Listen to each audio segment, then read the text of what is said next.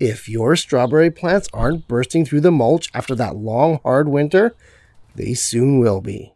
And if you're just joining the Strawberry Jamboree by purchasing your first starter plants, well, hello to you too. Fairly soon, there's gonna be strawberries everywhere. But only if we feed them right.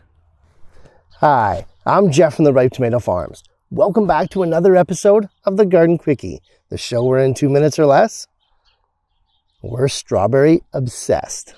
And today's episode is all about what to feed our strawberry plants.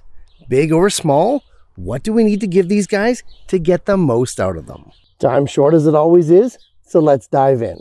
As mentioned in previous videos, strawberries are an ultra low maintenance crop that's only fed max twice a year. Once after the last berry has been picked in the late summer, early fall, and then again right now in the early spring, but well before flowers or any fruits. I've seen it too many times to count, but feeding strawberries too close to fruiting can affect the berry size, the numbers, the taste, everything. So really, it's best to avoid it. Great, but what do we feed with? Because all those choices out there are ridiculously staggering. Well, for strawberries, as is the case with a lot of crops out there, it's all about balance.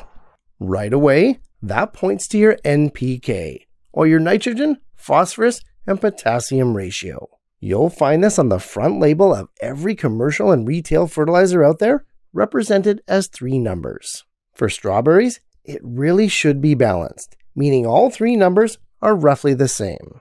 Now, the majority of fertilizers out there skew higher in the first number, which is nitrogen, and this is the most important macronutrient, no doubt. But high nitrogen is not what we want to be fertilizing our strawberries with, especially for the second feeding. In fact, if any of the numbers is to skew higher, make it the last one, potassium.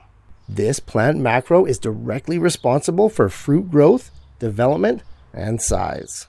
No question nitrogen is going to get you big, healthy foliage. And for some crops, that's great. But I can't remember the last time I've chowed down on a bunch of strawberry leaves. Indeed. Hey, one last thing before we go here. Try to also get in some trace minerals, compounds, and elements into your soil. Things like boron, chloride, copper, iron, manganese, molybdenum, nickel, and zinc. These and other micronutrients are super important for the strawberry plant's higher functions. But I firmly believe they also refine and make our strawberries pop with extra flavor. Know what else pops with extra flavor? The next episode of the Garden Quickie. Thanks for watching, guys. And hey, if Garden Quickies are your thing, be sure to click on this playlist here as we explore and solve more growing issues in 2 minutes or less.